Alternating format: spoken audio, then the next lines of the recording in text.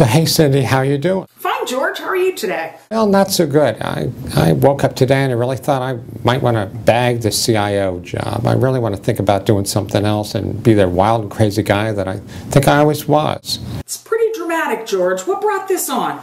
Maybe it was something I ate last night, but I just really want to take my life in a different direction today. I see. And have you had some time to think about what you might want to do? Because you're a really terrific CIO, George. Well, I appreciate it. You're very kind in that. I went to this new website, getanewlife.com, and they had suggestions of careers that I hadn't really even considered. What might that be? Well, they gave this dexterity and this personality exam, and they, think that I should be a rock band drummer or maybe a tattoo artist. Wow, those are very different choices. And George, I gotta be honest with you, I never actually pictured you as either one of those. Well, I didn't either, but if this website suggested that, I figured it was worth looking at.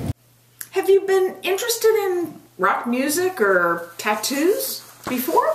Well, not really, and now with music being available, I'm kind of a Tommy James and the Shondells kind of guy. That was really music way back in the 60s. How about tattoo artist? Well, tattoo artist, I figured, it's a needle, but I figured I'd be giving them rather than getting them, so maybe that would work. Great point. Anything else you learned from this website? Well, I went to the website and it suggested that maybe I'd be a good brain surgeon, but boy, I don't like the sight of blood, and so I'm not sure that's really going to work either. Well, can't blame you on that one. Did you know that to be a brain surgeon, you have to be certified? There's a lot of knowledge and experience that you have to demonstrate, tests to take, competencies to show. It's a lot of work and effort, George.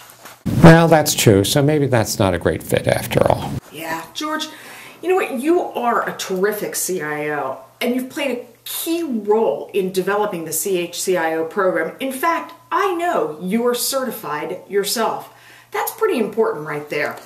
I know, but I thought I might want to try something different today. Well, I'll tell you what.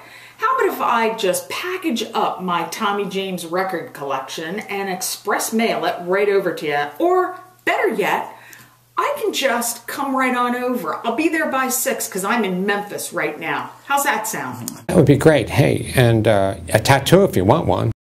You know what? That's okay. I'm going to pass. Great, thanks. Cool.